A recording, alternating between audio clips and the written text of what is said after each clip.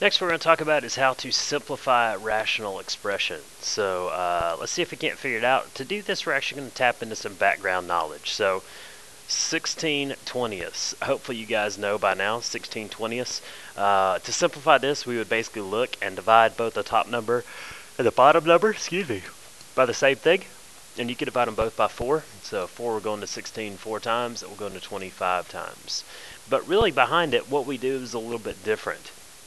It's easy when we have a fraction that just has numbers. Well, let's get into actually what goes on.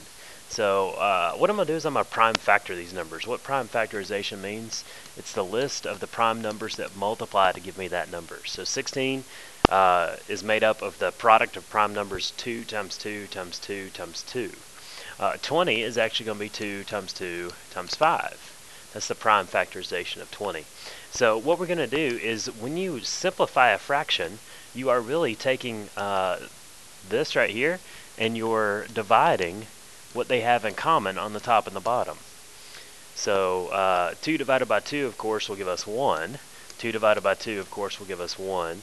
So the numerator is 1 times 1 times 2 times 2, which is 4.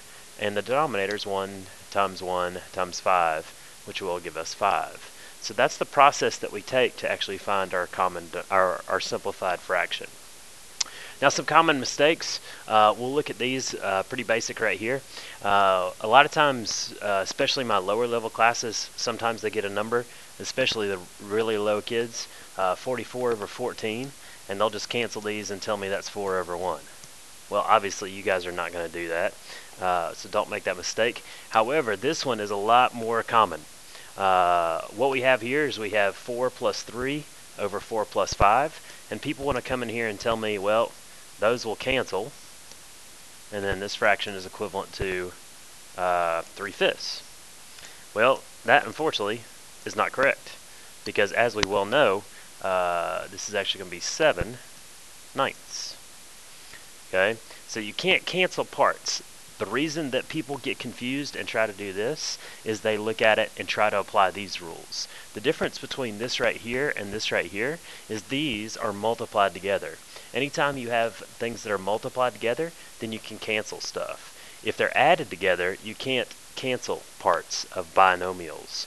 So make sure you don't do that, because if you do, you're going to get answers like this, which are going to be wrong, because the correct ones are actually answers like this, 7/9.